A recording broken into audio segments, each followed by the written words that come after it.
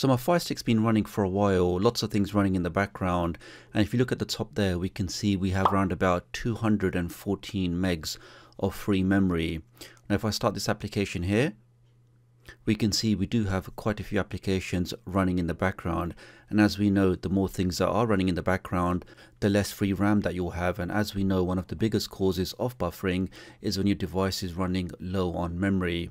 Well, as we can see now guys, I click on one button and we can see with a single click we've now closed off 9 applications and we have nearly 400 megs of free memory. So in this video today, let me show you how you can also install this application onto your Firestick, which will not only help out the performance but really help you optimize your device. So with all of that being said, let's get started. If you're new to the channel and you want to stay up to date with the latest tech tutorials, the latest Firestick, Android and Android TV tips and tricks, then please do subscribe and hit the notification bell. It's a small click from you, but it makes a big difference to me. Thank you. Now before we start, let me just say that I hope everybody is safe and staying indoors.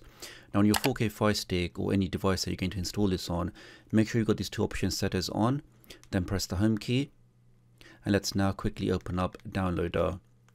And as per normal, inside Downloader, we're going to navigate to my website, and the address for that is http://bit.ly/tdoctoruk, that's me, and the numbers 2019. Let's type that in and click on go, or press the play button on your remote. Let's do that now.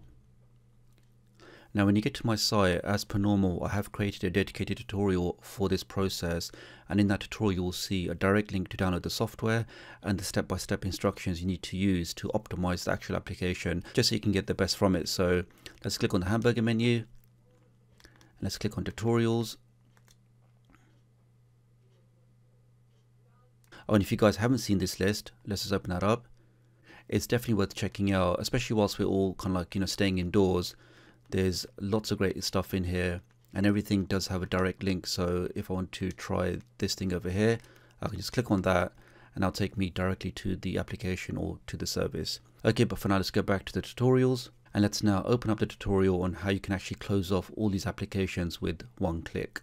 And here is the tutorial. Let's scroll down. And here are the 2 bits of software that you need. Now to be fair, if you just want to close off all the applications running in the background, then you don't necessarily need the mouse toggle. The mouse toggle is only needed if you want to go into the application settings and do some tweaks from there. But for now, let's click on Task Killer, and let's scroll down and click on the green download button. And this will download the Task Killer directly onto your device. Let's click on that now. Fortunately, it's only about, I think, 2 meg in size, so it should come down very quickly.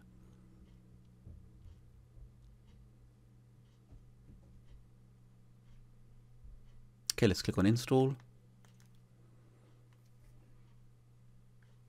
And just while we're waiting guys, if you are enjoying this kind of content, if you want to see more tutorials on the Firestick or the 2nd generation Fire TV Cube or the NVIDIA Shield Pro, then please do like this video and also think about subscribing, because that really is the best way to help out my channel.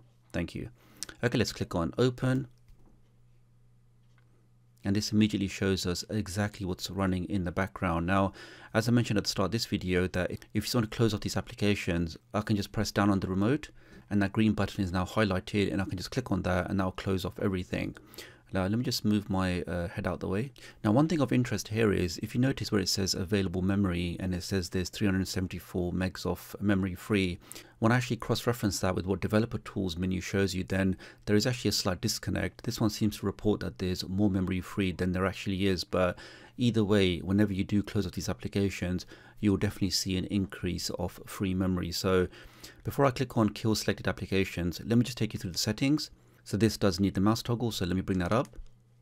There it is. Let's go over to the cogwheel. So the first 2 options, what they mean is that we can add applications to our ignore list, and that means that those applications will never be terminated by this application. So let's say for example you're always using the mouse toggle, or let's say for example you're always using your VPN. You can add that into your ignore list, which means that will then never be terminated by the task manager. Let's scroll down. Now the next options are quite interesting because what they should allow you to do is add in certain applications, and as soon as this application detects them, it will automatically close them off. So let's say, for example, your screensaver keeps going off, or let's say there's another application that keeps on starting. Well, if you add that into this list, then that should automatically be stopped. But when I've actually tested this myself, it hasn't worked properly, and what I suspect is it actually requires root for it to work properly, and we don't have root on our Firestick, or not on my Firestick anyway. And let's scroll down and let's click on preferences. Now interestingly enough, I can actually click on this first option, which will show me the system tasks. So let's do that now. Then you have some other options here to show your services and your foreground tasks, which are enabled. So this is the auto thing I was talking about, but even though it's ticked, it doesn't actually work properly. Let's scroll down.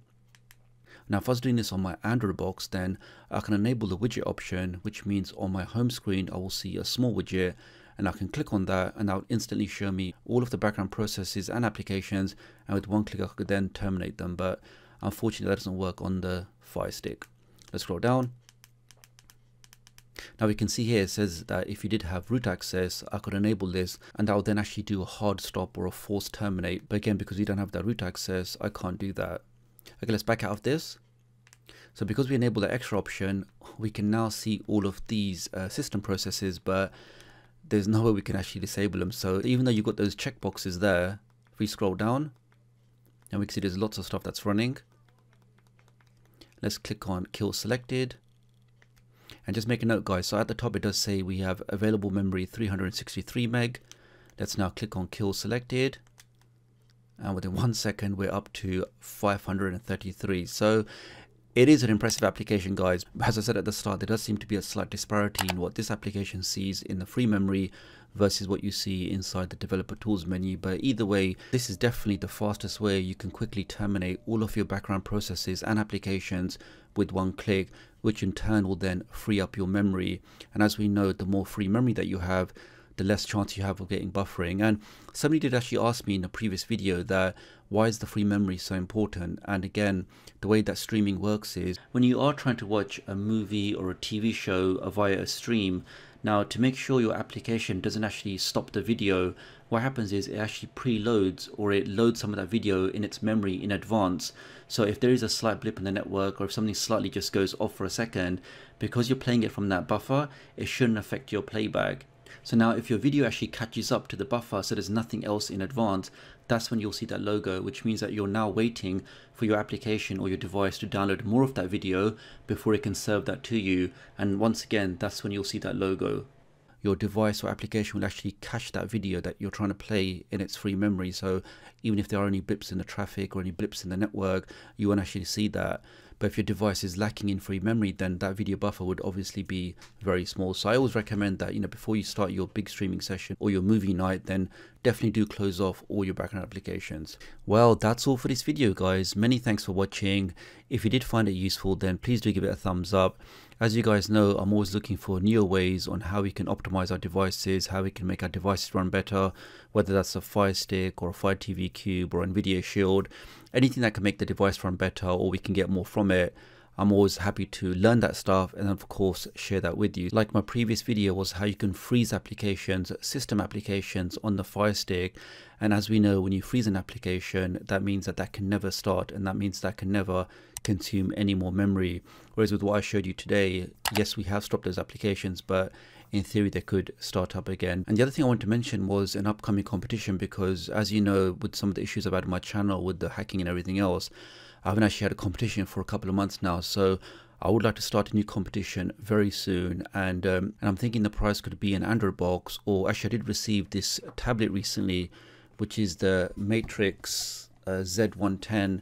Now this is a quad-core tablet, 64-bit with a 10-inch display with 32 gigs RAM. So especially whilst we are all staying in, I'm sure somebody would benefit from having an extra tablet in the house, maybe for the kids to do their homework, or maybe for you to watch Netflix or something else. So do leave me that comment below, guys, if you are interested in that competition and what you think the first prize should be. Other than that, guys, many thanks for watching, many thanks for your support. Do let me know if you like this video, and I'll hopefully catch up with you guys real soon. Thanks.